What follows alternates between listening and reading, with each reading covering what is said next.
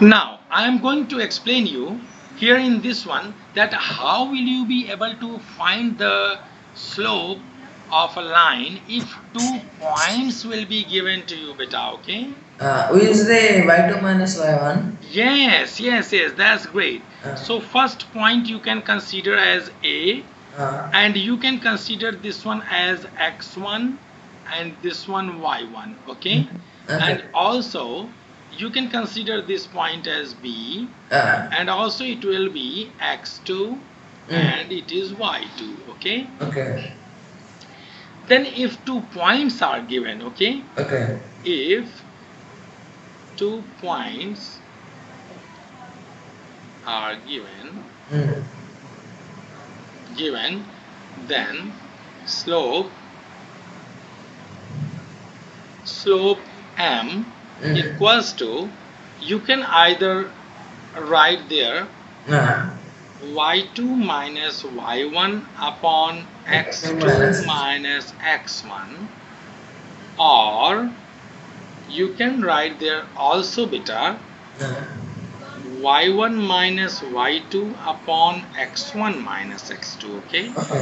That's the same thing. Okay. That's the same thing. So we can apply any of the formula over here just to see that either we are doing right or not.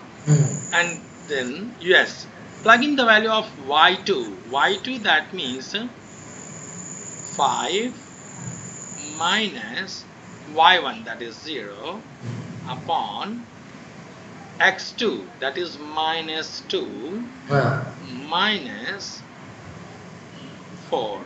Okay. So when you will do, then you will get that 5 upon minus 6, or you can write that one also minus 5 by 6. Okay. So you are getting this graph, you are getting this slope, okay, with respect to whatever points that are given to you. Do you understand that? Yes, sir. That's good.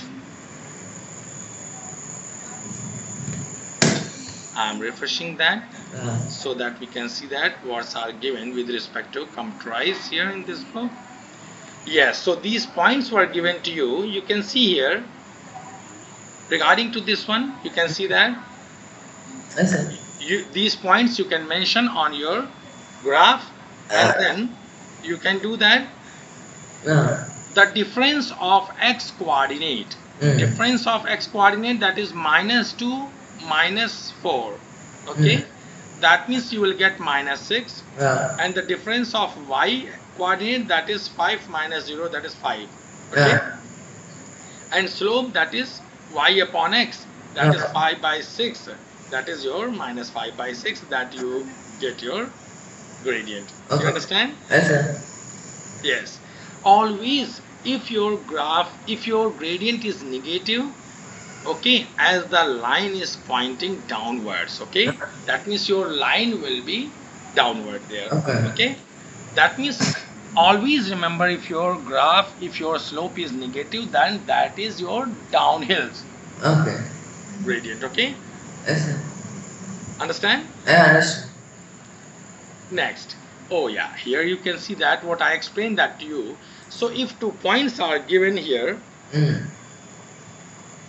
can assume that like x1 y1 and x2 y2, and then regarding to those 2 points, the gradient will be y1 minus y2 upon x1 minus x2, or y2 minus y1 upon x2 minus x1. Okay. Yes. So it is the best way. Suppose that 2 points you are seeing here, 5 minus 7 and minus 3 is 0. Okay. So simply you have to assume that x1 y1 x2 y2. Okay. And plug in your values over there. Okay. Yes. So minus 7 minus 0 upon 5 minus minus 3. So minus minus beta, it will be plus. Okay. So you can see that 5 plus 3, that will be 8, and minus 7 minus 0, so that it will be minus 7. So either you are applying, just see here. Wait. Yeah, you can see here. Either you are applying this formula, okay, first one. You are also getting the same your slope like this, okay? Yeah. Minus 7 by 8. And if you are applying the second formula, then also you are getting the same. That means these two formula which you are seeing here, they both are correct. Either any of formula that you can apply over there, okay? Do you understand clearly? Yes, sir. Sir, 0 minus of minus 7 will be plus 7, right? 0 of minus 0 of minus 7, that will be plus 7. Yes, you are right. Wait, you are right. Actually, they didn't write one step. After this step, it will be just like as wait, I'm writing this step here. It will be 0 plus 7 by upon minus 8. minus 8. Yes, and then it will be beta 7 upon minus 8, and then this will come minus 7 by 8. Okay, Okay. understand? Yeah, understood. Okay.